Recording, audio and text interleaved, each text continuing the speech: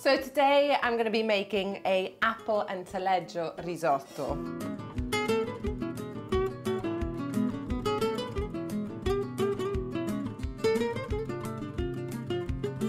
It's going to be just like the basic risotto which Mick made. Click on the link to have a look at that. But we're going to add a few more ingredients to make it extra special.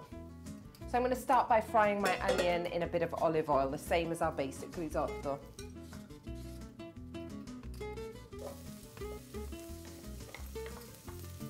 So at this point, while your onions are sweating, that you want to add your chopped apples if Mick gets there. Oh, they're ready. I've speeded into the apple cutting up. And the reason you're adding them at this point is because you want the juices to be released and for them to cook and almost sweat with the onion.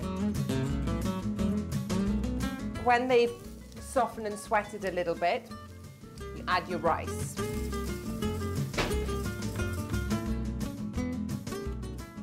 At this stage, you want to add your wine. Why? Because it's dry? Yep, it's starting to get dry and you've coated all the rice in those lovely juices.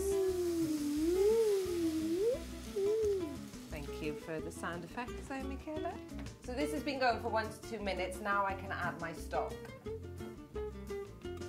You don't want it to turn into like a soup, so you need to keep an eye on as it's absorbing, you add a bit more. Stock more, please, quick. So I've added about half the stock. At this stage, I'm going to start adding a bit of the seasoning. So I'm going to take about half of the cheese and add it. When you add your seasoning, you want to add half of your parmigiano too. And I'm also going to put some salt and pepper in here to season.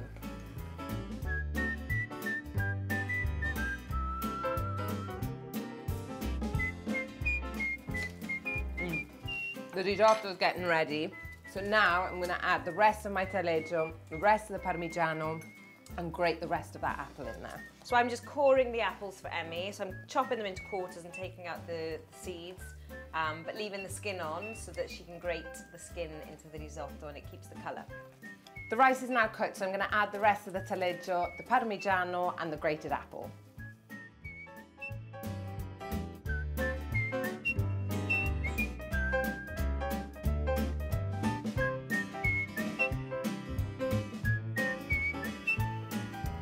That is it, your apple and taleggio risotto.